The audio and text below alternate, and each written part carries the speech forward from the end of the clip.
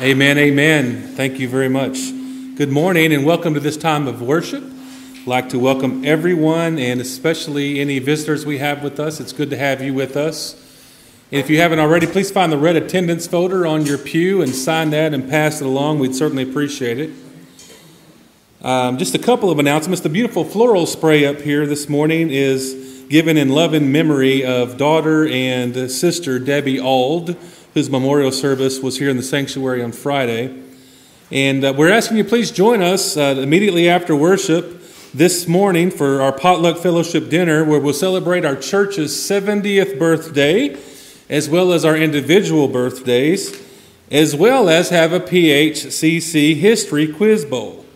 So get your thinking caps on. I don't know if there's prizes, but it's always good to be right?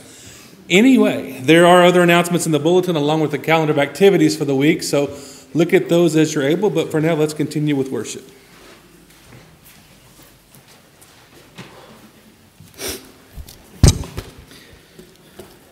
If anyone knows how to clone, I could be a good-looking guy. I could use another copy of myself if we can make that happen. Okay, what are we doing now? It's one of the hymns. Hymn number 1, which is the 42, Hymn of Praise. The Hymn of Praise is going to be number 42. We're going to sing all 3 verses of I Sing the Mighty Power of God. Please stand as we sing.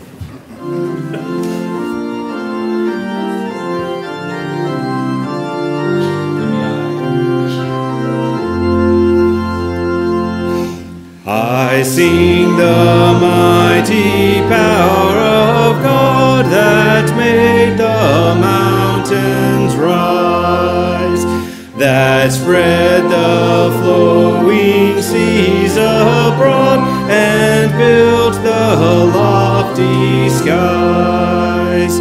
I sing the wisdom that ordained the sun to rule the day.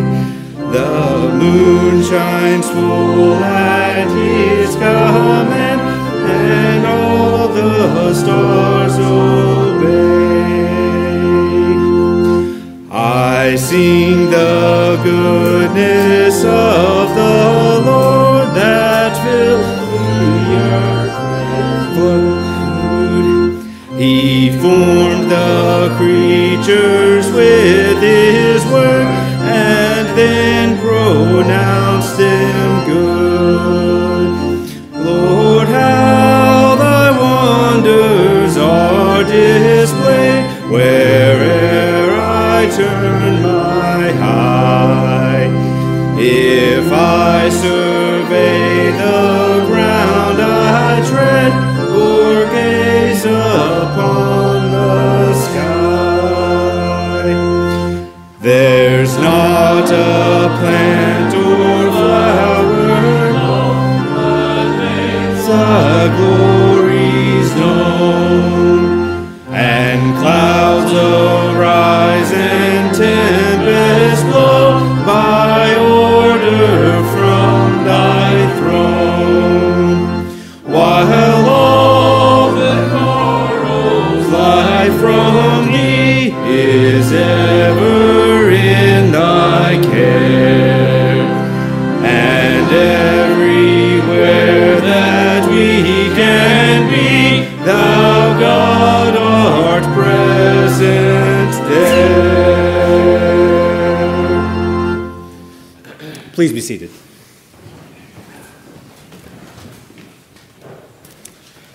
The scripture reading this morning is from Acts 12, 1 through 11a.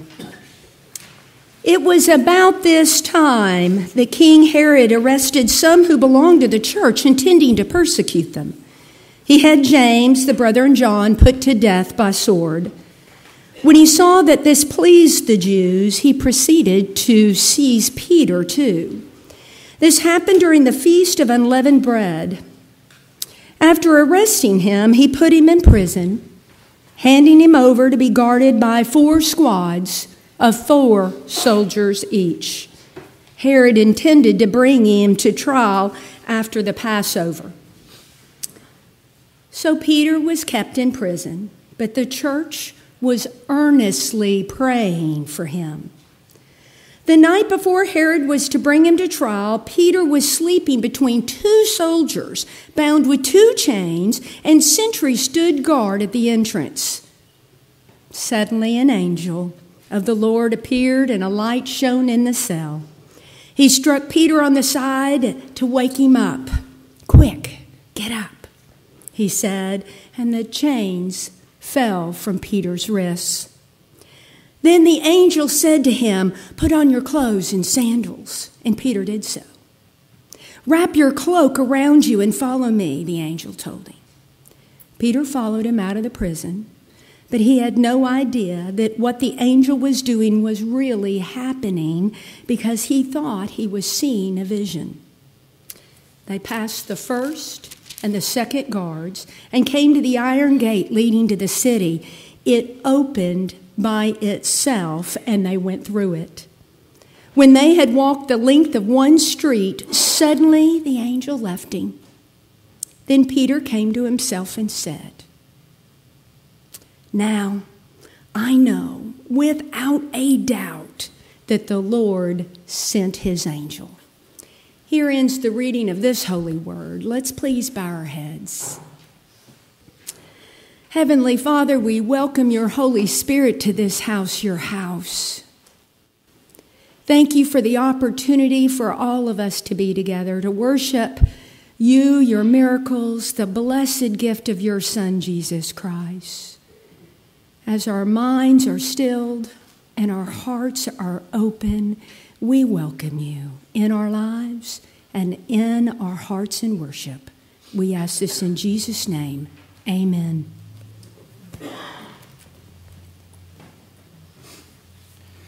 Our hymn of devotion this morning is number 229. We'll sing verses 1 and 5 of All Praise to Thee.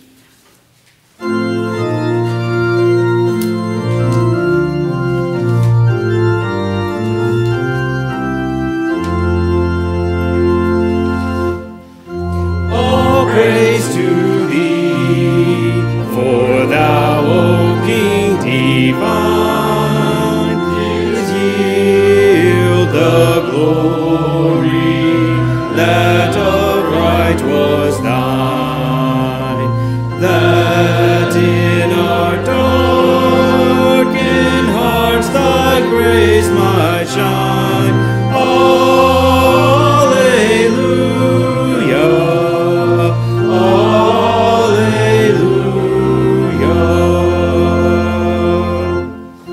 Let every tongue confess with one accord in heaven that Jesus Christ is Lord, and God the Father be thy all adored. Alleluia, alleluia.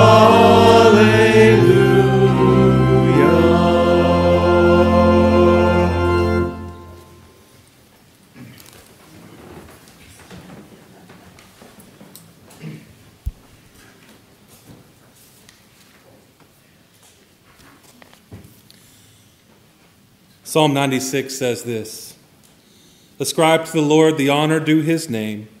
Bring offering and come into his courts." May we all worship the Lord now through the giving of our tithes and offerings. Let us pray. Lord, help us to use your gifts wisely and teach us to share them generously.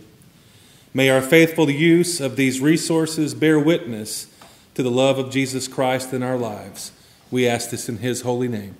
Amen.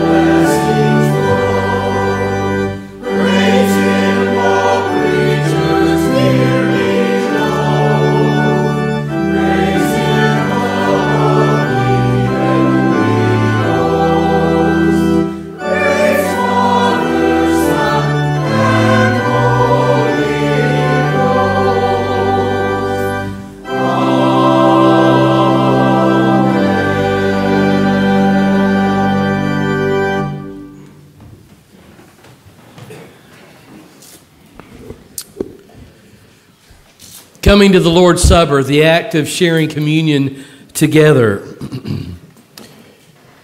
If we go back in 1 Corinthians to the 11th chapter, there's a nugget there that we just read right over. So before we get to the passage that really talks about what we traditionally call the institution of the Lord's Supper, it says this. It says, when you come together, it's not really to eat the Lord's Supper. Right there, 1 Corinthians 11, verse 20. When you come together, it's not really to eat the Lord's Supper. Well, what in the world's it for then?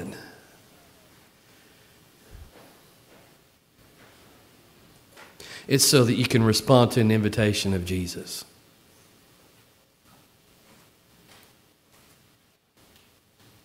This is so you can respond to an invitation of Jesus. And it says something else in this passage too.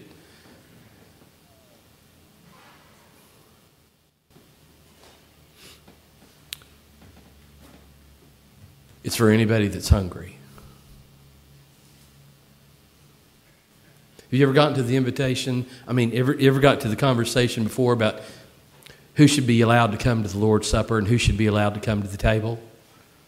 Well, it's just the people who've already put their faith in Jesus. It's only people who've been baptized. It's only people who've done that. That's not what it says. Let me give you the Revised Standard Version of Joe. This right here, this table belongs to Jesus. We come together not to share the Lord's Supper, but we come because of his invitation. And anybody that's hungry for Jesus is invited. Anyone who's hungry for Jesus, anyone who wants to respond to his supper invitation, anyone is welcome at this table.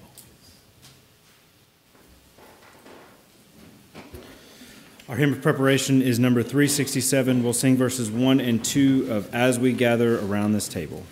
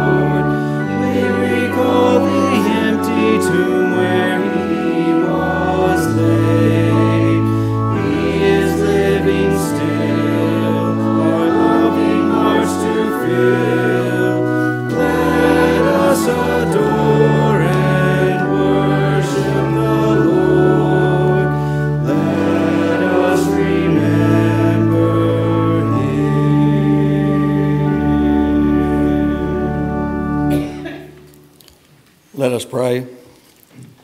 Father in heaven, I come to you in prayer this morning, thanking you for blessing us with your Son, Jesus Christ.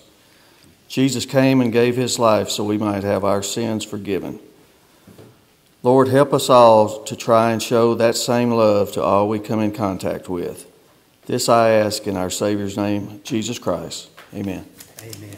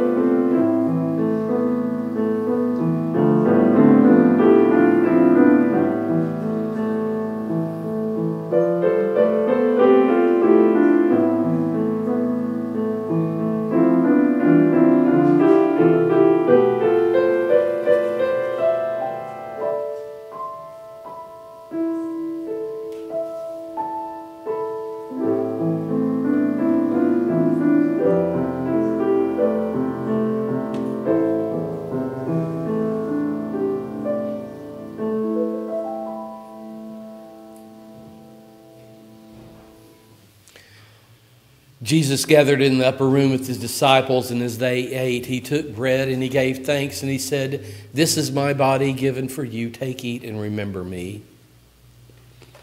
After they had eaten, he took the cup, and again he gave thanks, and he said, "This cup is my blood, poured for the remission of sin.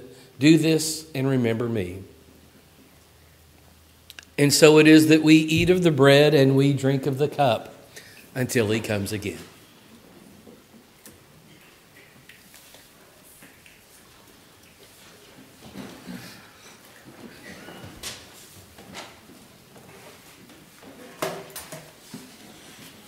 As we come to our time of prayer, to my knowledge, we have no one in the hospital at this time, which is a blessing, though there are many in need of our prayers, those battling allergies, respiratory infections, flu, yada, yada, yada. And also, we'd be remiss if we didn't remember in prayer those that have been affected recently by all the storms that have gone through. So remembering those, remembering the ones on our own hearts and minds that we'd like to give to God, and of course, those on our prayer list, let's now turn to him in prayer. Would you pray with me, please?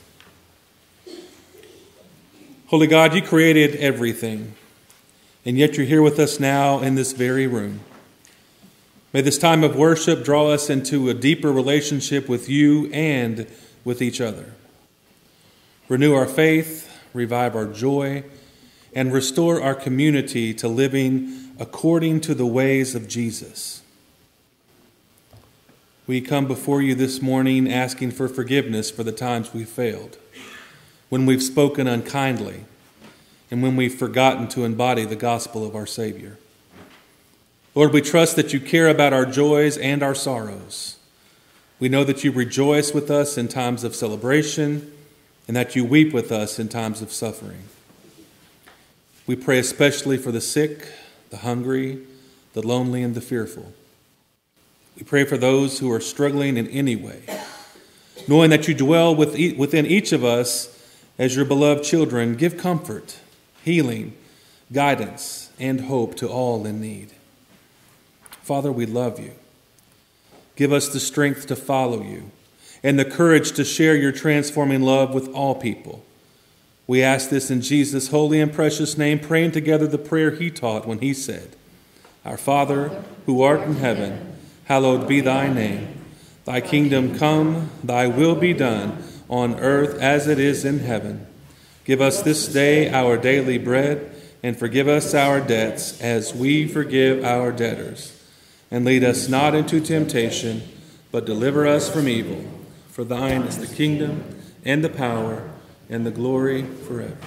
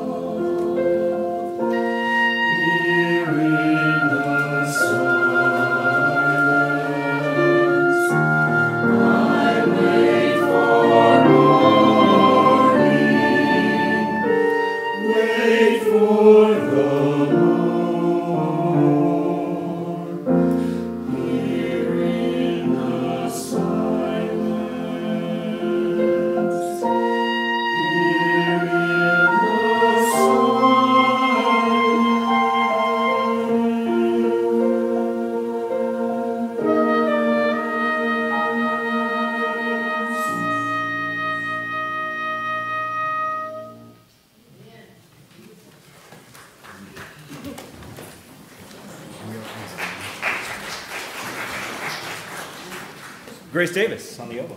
Thank you, Grace. All-state first band, first chair oboe player, by the way.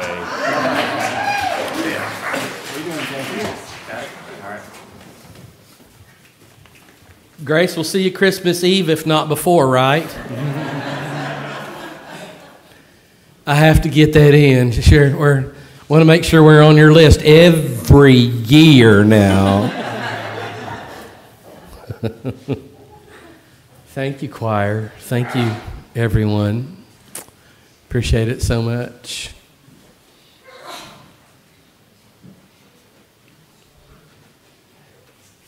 I got it. I'll get it here in a second. Yeah.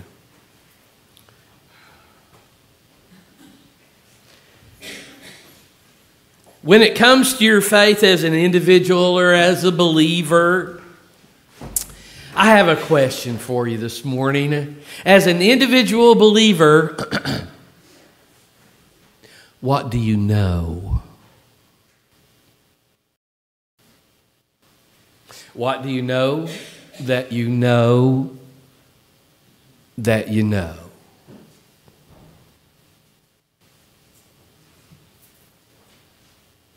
And as a single person of faith, as a single believer, do you believe that you can make a difference?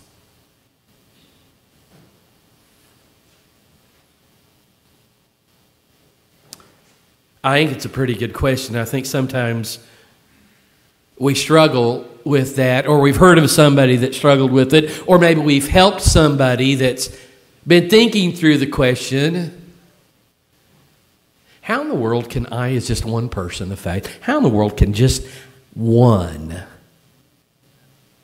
make a difference? I love to quote smart people. It's not hard to find smart people to quote because that just means most of the world compared to me. So I get to quote D.L. Moody this morning, who once said, "I am only one, but I am one. I cannot do everything, but I can do something. And that which I can do, by the grace of God, I will do." Imagine what we could accomplish for Christ if we were all doing our part, and here's how it goes, for someone else. We are the body of Christ, one no more important than the other, but all stronger together. And as the body of Christ, together, think of the difference we make. In our scripture passage today that Billy shared earlier, Peter is rescued or led from prison in no small part due to the body of Christ, all the individuals getting together, believing, acting, and praying. They all came together as a unified body, as a unified voice, as a family of God. And look out, God listened. God was moved. Because here's what I want to remind you of this morning before I invite Daryl to come up and join me. Here's what I want to remind you of this morning. As the body of Christ, as the unified body of believers in Jesus Christ, you are a royal family. You belong to the King. We don't wear crowns or jewels that set us apart, but we're already set apart with God's grace and mercy. And because His love that is in us, we are able to show it and share it with others. And one of the ways that we do that is in prayer. In our scripture lesson this morning, Peter is in jail, and the church prays for Peter. And listen again to what it says. It says, "So Peter was kept in prison, but the church was earnestly praying to God for him." Do you know that every time you get together, whether it's here all together, or as we pray for people have prayer concerns, as we take those people, those prayer concerns, no matter where you pray for people, royalty is praying for people. For you are a royal family. Peter was going to trial the next day. What was going to happen? But the church came together and they prayed. God heard. God hears. God is moved.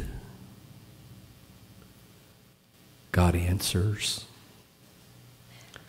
A seminary buddy of mine once wrote something really profound, and I want to share it with you. And he said, "Extraordinary acts of God often start with ordinary acts of obedience." And the church believed and was obedient and prayed for Peter. And God heard. So that brings us to a conversation with one of our own this morning. And I'm going to invite Daryl. Daryl, would you come up? And John, will you help Daryl? And I'm going to move over here for a minute. We're going to transition.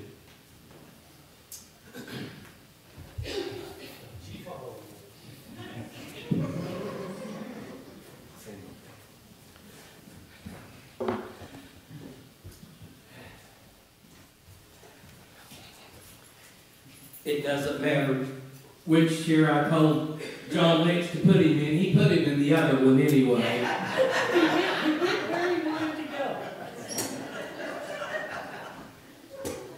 He's part of a royal family. He can sit wherever he wants to, right? Don, can you give me a little more volume on this microphone? My voice is a little stronger than Daryl's. This morning, I'm going to hand the microphone to Daryl, and I'm going to do it with a set-up question, and it's this. Daryl, why did you feel like you wanted to share with people today? Right here, mouth. Because I'm an old man in declining health, and I had to leave my spiritual part due to some ailments this fall or this winter. And I had to bring the two together to try to consolidate them in one body. And it was a spiritual doing battle with the flesh part of the time. So I wanted to share this story because I think each one of you may have the same trouble out there sometime in your life. So, just share your story with us. I'm not going to walk you through it. You've already done it once today. So just share with us. I'm going to start off right in the middle of this story, like any good storyteller. We'll start because things these are perfect. There was light begin to shine in my eyes about 1 o'clock on the 9th of January. And I began to come to, and I heard a voice, "You have to breathe, Mr. Brown. Now breathe." So as a light come by, it was my anesthesiologist bringing me to. See, I was in intensive care in the Baptist Hospital over in Little Rock. This time there was a young man that brought me a vial with a green button on it. He said, "Even though you're hurting. If you will press that button, it will ease the pain. Well, if you're hurting bad enough, you'll press that button out a little bit. I know what I tell you. So I was no exception. And I'm laying there. Then I'm going to make a statement that you might have a little trouble understanding. This may have just turned out to be the best day of my whole life. And why would I say laying up in that shape? We're going to have to go back a little bit in time to understand that. About 5 years back in time. My health had already deteriorated then, but I was fortunate enough to have 2 new ailments come up on me. Both of them were stomach problems. One of them was infected, or probably not the good word, inferiority artery in my stomach, which made me start losing the ability for it to process my food like it should. So I started in on the weight loss at this time. The second one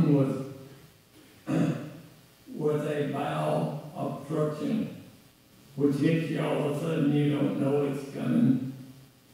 And they placed me in the hospital for the first time. Barbara had to get up and take me in the middle of the night. Well, I was very fortunate. Medication the first time. There was treatment and it worked very well. At that time, I had a pastor by the name of Miles Cook that was here. And Miles come up to see me along the second or third day, I can't remember where. And I was sitting up in the bed with a group of people around me and I was entertaining. I was really running my mouth. Miles said, I thought he was sick, Barbara, what's wrong with him? She said they introduced him to morphine. Well, she didn't let the remarks go there. She said during World War II, there was a slogan out, loose lip, sink ship. She said, I hope they don't give him another dose. He's going to get the whole American fleet sucked in it. Well, as that time went on, we'll skip forward about 2 or 2.5 years. The second bowel obstruction hit me, but I didn't get a warning like the first one. And it too went good. The medical profession, medicine worked fine. It didn't look like there's going to be any surgery. However, this time I got a shock. My surgeon come in, and I never will forget, he was drinking a Coke red can. He set it down, he took his surgical cap off. He said, I'm through my rounds, and I want to talk to you personally.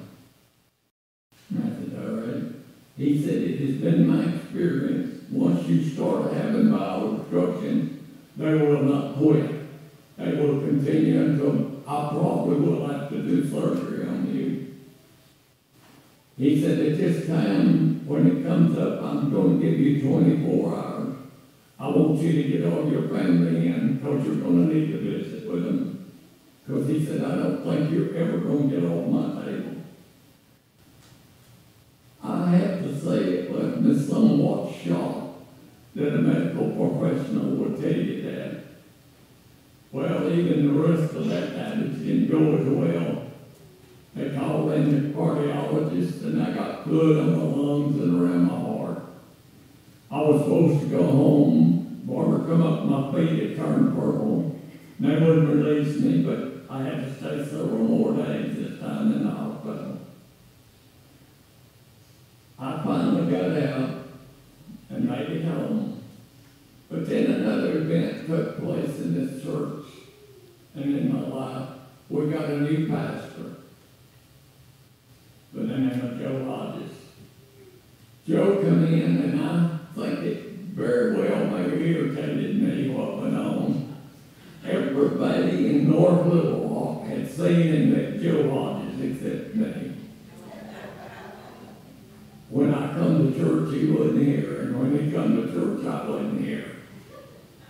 It went over, and I was in the food pantry back there, trying to help out. And we had a lunch, and they had a business meeting. Well, Joe come in, and of course they made statements. Here's our pastor, and wanted to know if he wanted to make any statements. He said, I'm going to get back here and observe right now. Sat there, and probably the most bizarre thing that maybe happened to me up to that time at least was he sat there and he started analyzing people, and I could understand what he was thinking and what he said. Folks, I spent 2 years after I retired at the Little Rock Mental Center, and I've sat in on some meetings about people that was hearing things and think they could read people's minds. So it upset me. As soon as that meeting was over, I headed to the prayer chapel. Because I'm a coward, the only time I know when I get scared, I go to God and ask for some help. Well, I prayed and everything seemed all right. About that time, Joe Hodges walked by the prayer chapel. He come into this sanctuary and he began to play the piano. And he sang a song. And since that's the first day I seen him, that's the first day I knew. So I said, we have a pastor with some musical talent, it looks to me like.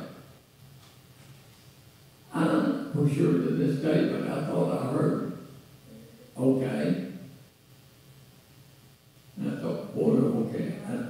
Again, back, and I decided to praise him again. Well, that was all right. Everything seemed to be all right. So I got up to leave. Now, this wasn't verbal voice. This was just something like in my mind. It said, you're going to go in and tell him that he has been sanctioned to be the pastor of this church. And I thought, hey, I'm not even on the pulpit committee. I'm not an officer of this church. I've had nothing to do, couldn't even see the man for a month after he got here. And I'm supposed to go in and tell him that he is sanctioned to come to this church. Well, folks, I'm just like a lot of Christians. I'm a coward and I run home. And I'm sitting back in the bedroom in the chair that I have there. Barbara come in and said, what's wrong with you? I said, nothing. I really didn't want to talk about this because things like that still scare me when I don't know what's going on. Well, nevertheless, as time went by and more things developed, I had to approach Joe and tell him, I said, Joe, I'm a born boy. Do you know what lay-by is? The first time Joe showed me a little irritation, he said, yes, I'm in on a farm. I know what laid-by is. I said, well, I'm a laid-back Christian, so don't try to get me no jobs. Well, that went on for a while, but you know, I took it up on myself to stand out there in the foyer and kind of harass Joe when he come out in the sermon to say something cute to him. You might have heard some of the remarks. Well, it's funny how God can bring things back like that to haunt you sometimes. See, the third time that I had an obstruction, we went over, and again, the medication worked fine. I didn't have to have surgery.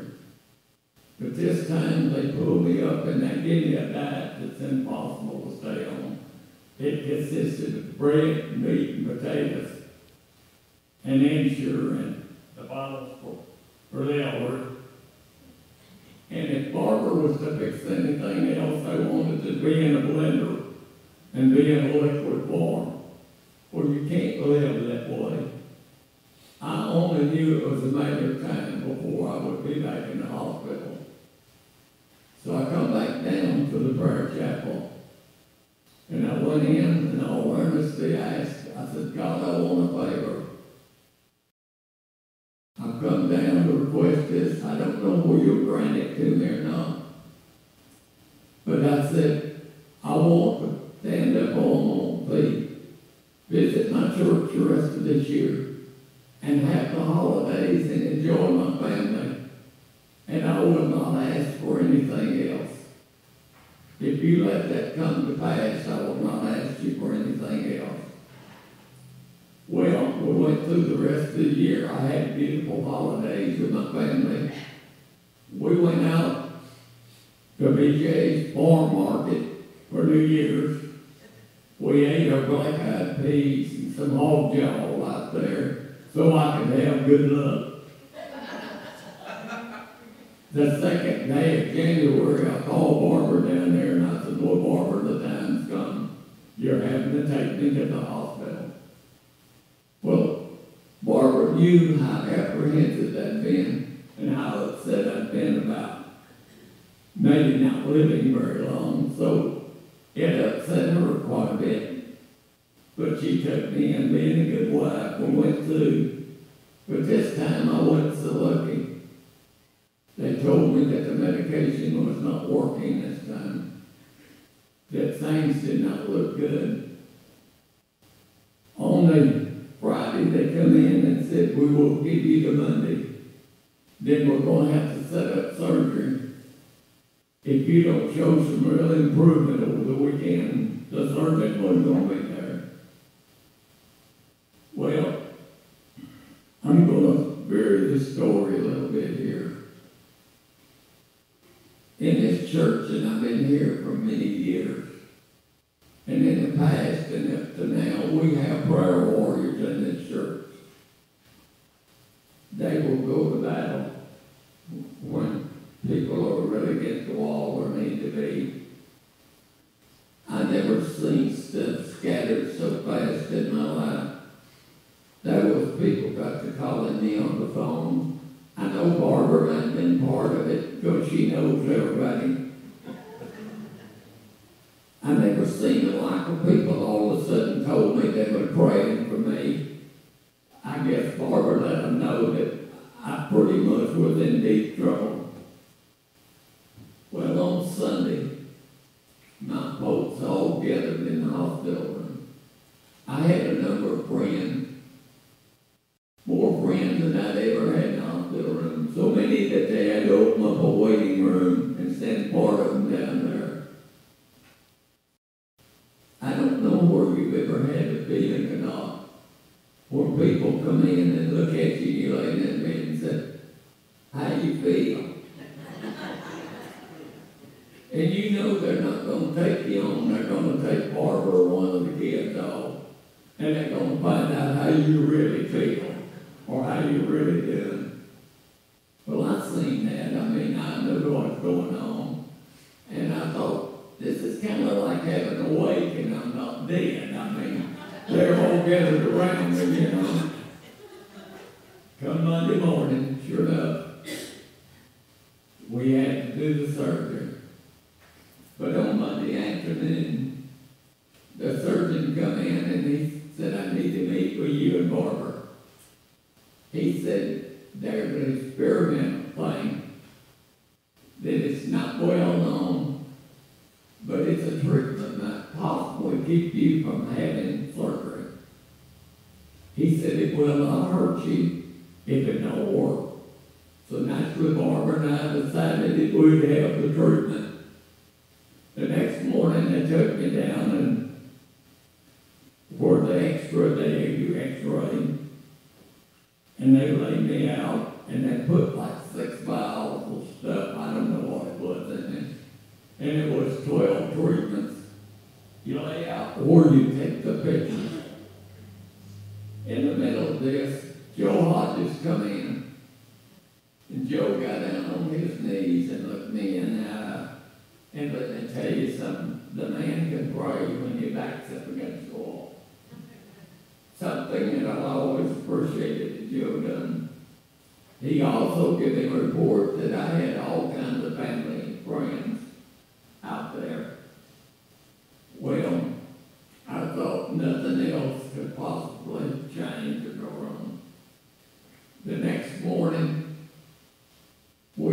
emergency surgery for my son-in-law.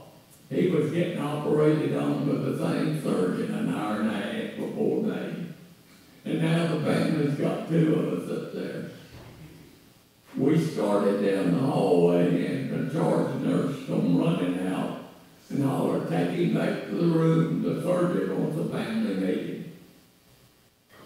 Well, we get it, and they had to come from surgical waiting room and back up. A whole bunch of people was lined up around the room to see what door was going on. He said, "There's a small glimpse. There's some hopes. I know how you don't want to do surgery. I can give you 12 to 18 hours, then we'll have to do emergency surgery, but don't come to pass." I polled the kids and asked Barbara, and they said, "You're of sound mind. Make up your own decision." I told Barbara, I said, "Barbara, I'm sick and tired. I have fought this till I can give out." I said, "Every time I look at a plastic fork, I think it's going to kill me because I had to do these diets and that." I said, "If it's all right with you, I will go have the surgery." And she said, "I'll leave it up to you." Well, up and down the hall we went. My family prayed it too when they got me ready and everything. Said, you know, their goodbyes after the surgery. You know, there's one thing that I left out of the first service, Joe. When anesthesiologists pushed that needle and darkness started to come over me, I wondered if it'd be the last bit of light my eyes would ever see on this earth. You can't help but think that. And that's why when I get over here and tell you the light come back in my eyes and she was telling me to breathe, I got my answer. I do get more light back in my eyes. I was soon about to find out why. The young man that I talked about, he plucked my fellows and he told me, he said, "You need to rest. You need an out before your folks get in here." I laid back, and the first voice I heard was, "You told your pastor that you was a laid-back Christian. You'll be laid back when I tell you are laid back." I popped my eyes up and began to look around to see who was messing with me, because I never heard a verbal voice before. I never heard a voice like this before. Then I realized something going on, so I shut my eyes, and it says, "My people have prayed for you all over, and so many prayers come up to heaven that they brought me back down with them, and I'm going to raise you up. You're 87 years old and very weak, but I'm going to raise you up, and I'm going to stand you on your own 2 feet. But you are going to tell a story about me and my people." Said, "I'm sick and tired of people saying that you can't bring God's Spirit down and that you can't have miracles, and you're going to tell people about that." So I understood then why that I got to see the light the second time. It wasn't because of anything I'd done. It was really because of what y'all done. You had bowed your back, your neck, and got on your knees, and you had prayed to God, interfered, and changed the course of men. One time again, I'm going to go back to our text. I'm going to take you back 2,000 years ago. I'm going to take you to a dark street in Jerusalem. And I'm going to show you the human side of these people, because I've been getting it. You see, they were scared because it's a very authoritarian government, and you better be scared of them. So people, God's people, they got down and they began to pray for Peter, the apostles. And God sent an angel, and he struck Peter on the side and told him to get up, get dressed, and the chains fell off of him. And he walked him by the guards, and the gate swung open. When Peter come to in the middle of the street, he was just like us. He was scared and confused. And he didn't even know more and more what happened than we do when God does something. Because, see, Peter was totally human. Peter was just like any of us. He wanted to get to safety, so he headed to a house that he knew had God's people in it. And when he knocked on the door, the young lady asked who it was. And he told her it was Peter, and she ran to the elders in the house and told her Peter was at the door, and they said, it can't be Peter. He's down there in jails and shackles. It's impossible. You see, they're human, much like we are today. Much like God's trying to enlighten us that we're no different than it was 2,000 years ago. When we get on our knees, we can bring God down, and he will interfere with the affairs of man. And one of the things he wants me to do is tell each one of you out there that you belong to this family Joe has talked about. You belong and you have the right to partition the most powerful human being, the most powerful being in the human race or in the universe. And sometimes we don't realize that we get lost on it as a human. But he asked me to let each one of you know that you are special and you need to know who you are. I want to ask Joe now to come in and help me close this. I want to thank you for taking time to listen to my story. I understand that it may have been a little too long, and I understand my friend Jack's like I am. He's taking a nap, but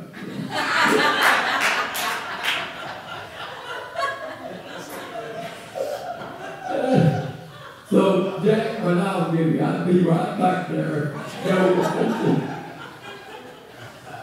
Now I'm going to turn this over to Joe and let him finish this. And again, thank you for listening.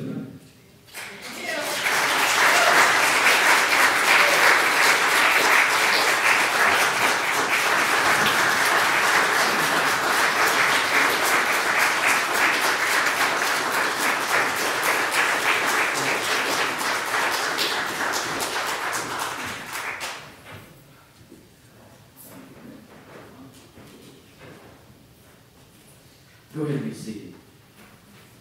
The text said that the church was earnestly praying to God. I want to remind us before we leave today that the royal family was earnestly praying to God. They aren't just prayers. They're royal prayers. And their prayers carry power. Never forget. Let us pray. Oh God, we thank you for your word. We thank you for the story of Peter. We thank you that it was shared with us so that we might have a reminder in Scripture of who we are, and we might have a reminder from one amongst us of who we are and to whom we belong. Thank you for your power that moves. Thank you for your hand that moves. So then Peter came to himself and said, and oh God, may we come to ourselves and be reminded, now I know without a doubt that the Lord has sent his angel. Oh God, we might be one you're sending. to tell and remind somebody else, prayer matters. Be with us, O God, for it's in Jesus' name we pray. Amen. Our hymn of commitment this morning is number 129. Please stand as we sing together verses 1, 2, and 3 of Tell Me the Stories of Jesus.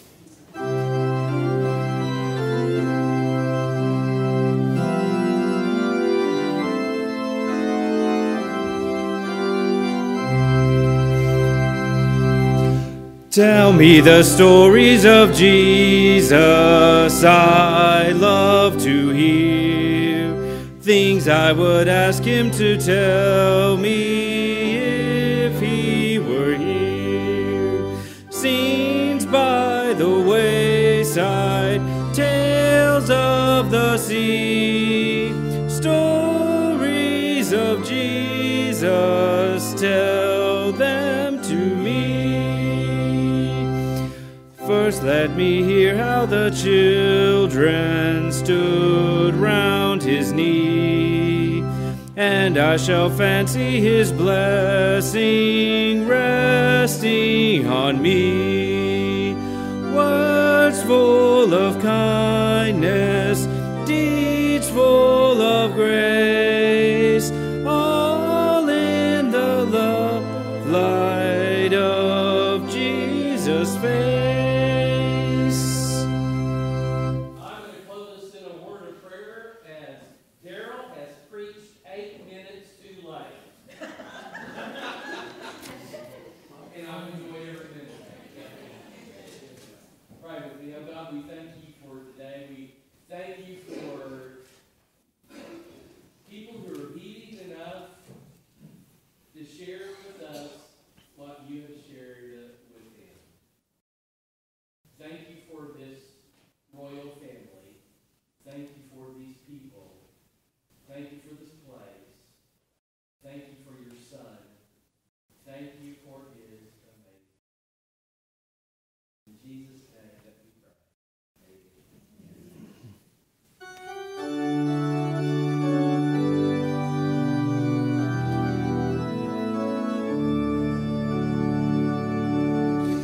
May the grace of Christ our Savior and the love of God our Father and the fellowship of the Spirit be with us.